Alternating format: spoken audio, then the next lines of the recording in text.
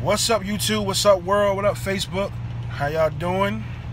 It's your main man, King Bishop, checking in here from Jacksonville, Florida. This is the beginning of day 3 of my owner-operator journey. I'm not going to bang y'all up with all the days because I can't keep up with it.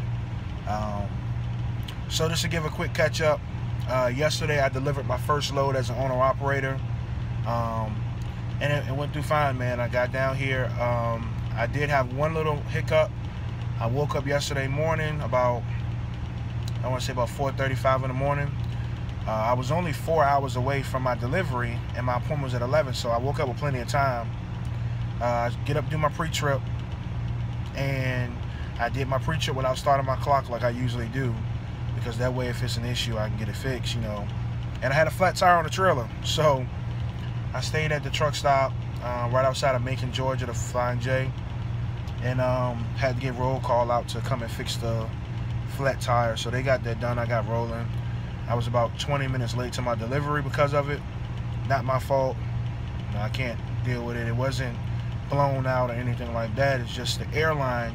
You know, a lot of these new trailers have airlines that hook to the tires that keep them inflated.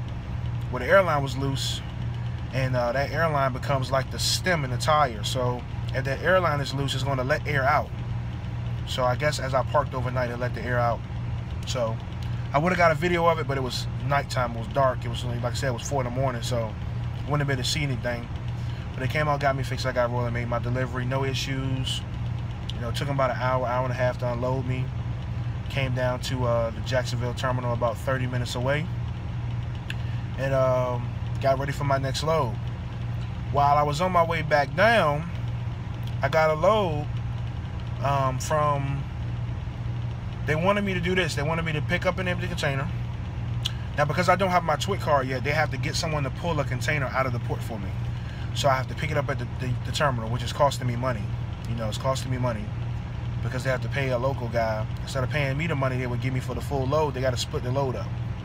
So they wanted me to take that container, take it home for the weekend, come out and be ready to pick up a load Tuesday morning in northern Pennsylvania. I cannot think of the city. It's not Mount Carmel. It's doggone, I can't think of the name of the city, but it's way northern PA, close to Ohio. Like, it's past Pittsburgh. I mean, it's deep PA. I told him I didn't want to do that. I'm not. The reason why I didn't want to do it, one thing, I didn't want to have to go through West Virginia and fight those mountains. And two, I'm trying to conserve fuel now. You know, fuel is my responsibility, so I got to be careful about where I go and how I take to get there. Two, the reason why I didn't take the load was the load picked up on Tuesday, didn't deliver to Friday, and my pay schedule here is from Sunday to Saturday, which means that would essentially took up my whole week. And the load was only paying about $2,000. So for $2,000 in a whole week, I would have had maybe about, you know, $700–800 worth of profit for the week, which is not enough for me. I became an owner-operator to make more money than I made local and as a company driver. So that's not going to work for me, not for my first week out. So I told them, no, I didn't want to do that. And then they gave me another load. Well, they asked me if I want, they didn't give me this load. I came down to the terminal and talked to them face-to-face. They asked me about a load from Columbus, Ohio, picking up Monday. And I will be getting that load and coming back down here to Jacksonville. I don't know what that load paid. It was probably fairly similar to the northern PA load.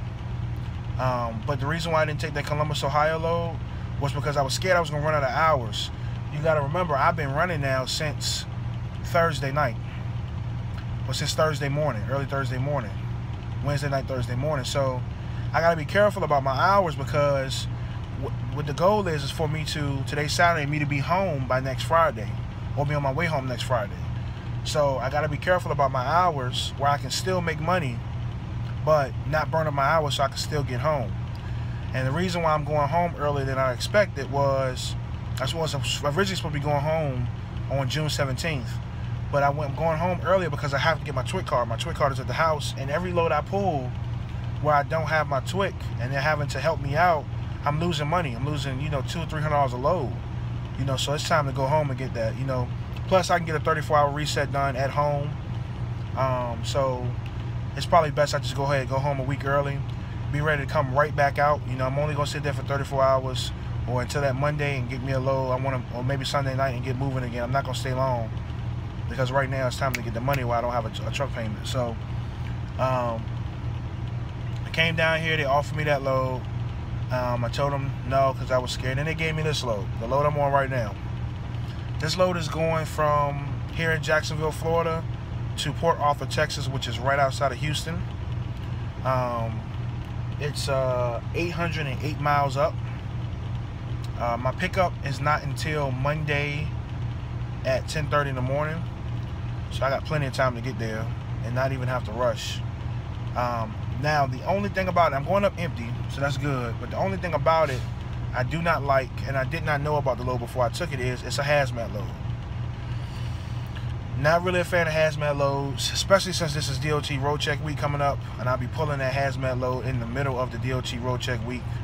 I've never pulled hazmat before.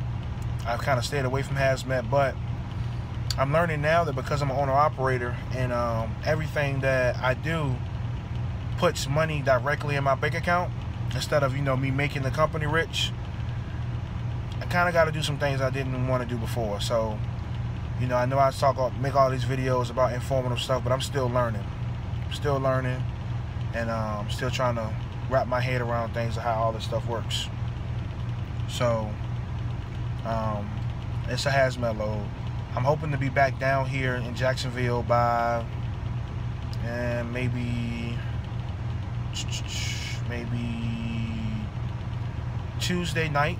If I run it correctly, I should be able to get back here Tuesday night. As long as I get there Monday with the 4 o'clock to get loaded at 10:30, it don't take too long to load me. I can run the first leg of it. It's 880 miles back because of the hazmat. I have to go around. So run 440 miles or so up. Back down here the first day on that Monday, and then finish it out on Tuesday. That Tuesday morning, and kind of get back here, you know, Tuesday night hopefully. So that's the goal. We'll see if it works out the way I plan on it.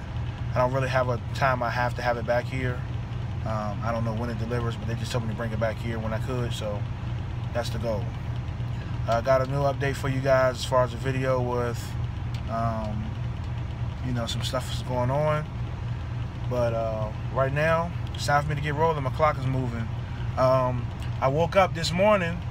I stayed last night with some family in Jacksonville, so I came back this morning to pick up my empty container to run up the road. I don't know if you can see it. You can't see it that way. Let me see. I don't know if you can see it behind me or not. Not really sure.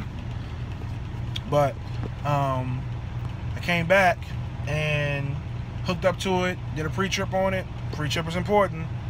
Had a marker light out, brake light out, and I had one of the ABS lights were very, very loose and falling out, so I had to wait for road call to come and fix me up before I could hit the road. I'm telling y'all, pre-trip has been saving me this whole week, man. So don't forget, y'all know I'm big on popping in a pre-trip. Make sure you pop in a pre-trip, man, make sure you pop in a pre-trip, man. It'll save you a lot of time in the long run, you know. Save you a lot of time in the long run. So let me clear this out. I'm sorry, y'all. I'm doing a bunch of stuff at once. Alright, so I'm about to hit the road. You know, y'all be safe. Have a good day. God bless y'all as always. Please like, comment, share, man. Let me know you like what I'm doing so I can keep doing it. You know, invite your friends to the page, your cousin, your mama, your uncle. If they like trucking, I like them watching. You know what I mean? As always, man, God bless y'all. Peace.